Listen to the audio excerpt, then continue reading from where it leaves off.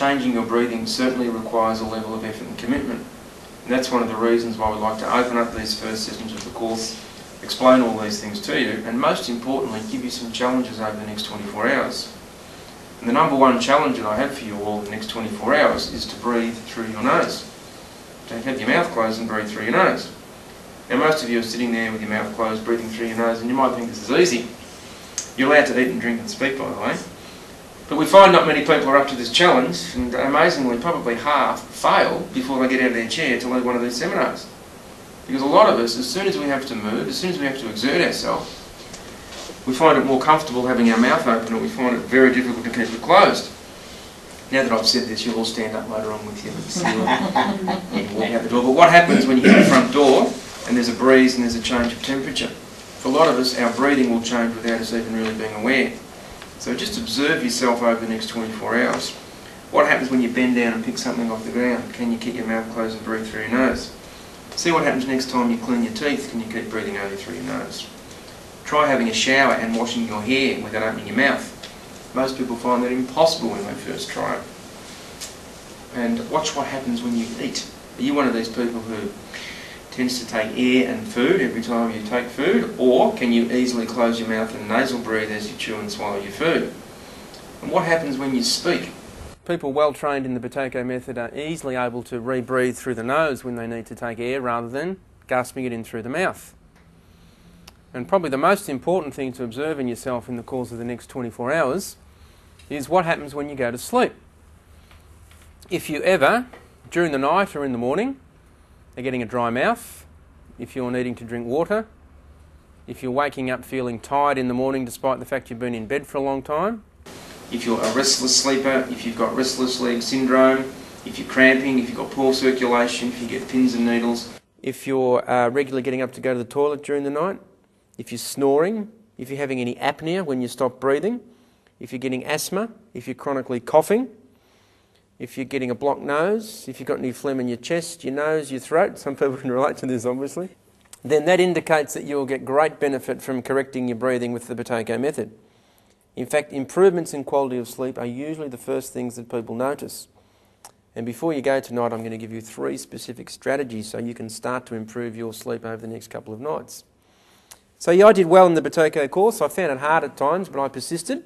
I was lucky to learn with a very big group because it was hot on the heels after a couple of these current affairs shows. And I kept in contact with a couple of people I'd been through the course with just to see how they were progressing as the weeks went by. And like me, they were only continuing to improve. Then I started to think, well, I wonder what the more long-term effects of Buteyko are like. And through a work colleague at the time, I was able to get a hold of some of the original current affairs segments when the method was first featured in Sydney back in 1992. So I subsequently spoke to some people who learnt the method over 2 years previously. And these people were sleeping through the night, off their drugs, feeling better, not getting symptoms, and like me, just could not understand why there wasn't more information around about Buteyko. Then I thought, well, I wonder what the Australian health authorities think about this. Back then in 1994, it was said that the incidence of asthma in school-aged children had doubled in the previous 10 years, despite all this money being spent on medications and research.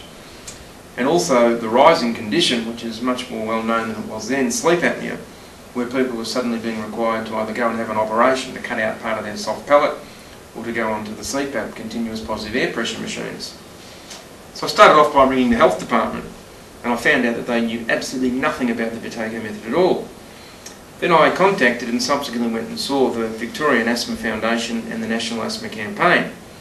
And I'm really glad that I did go and meet with those organisations because it gave me an insight that would take a long time before there were going to be any formal changes to the management of respiratory and sleeping conditions. Why? Well, it all comes back to the way that the Buteyko method was introduced into this country. Normally when there is an innovation in something like respiratory or sleeping problems, the information goes from the top down. That would be from the Thoracic Society to the specialists, the hospitals, the GPs and nurses and out to the public.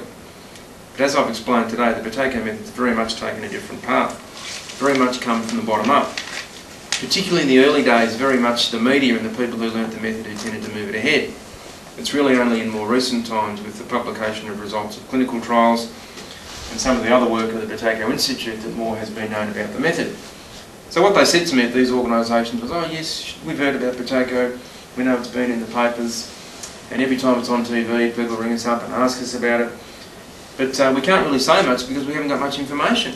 And I explained to them about my own improvement. I told them I'd gone through this course with about 35 other people with a range of conditions, all getting good results. But it didn't seem to matter what I was saying. I didn't really feel like I was getting very far. So I said, well, look, what's the problem? This is really a great opportunity to improve people's health. And here the Asthma Foundation said, well, there's really two problems. Firstly, there's nothing published on Buteyko in the Western medical literature. And secondly, there's no formal organisation representing the method.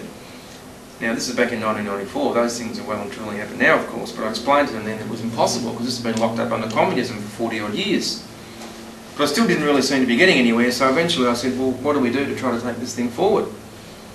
And the response from the head of the Asthma Foundation was, well, if you're really serious about this, you need to go and talk to the Federal Health Minister.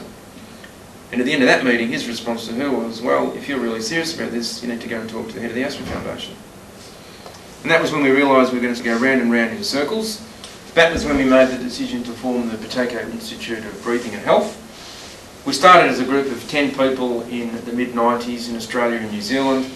We've now got over 100 members in 14 countries around the world. Well, after my experiences with these organisations, spent a bit more time thinking about the whole issue of Buteyko and wrote quite a few letters to other health organisations, parliamentarians, people in the media.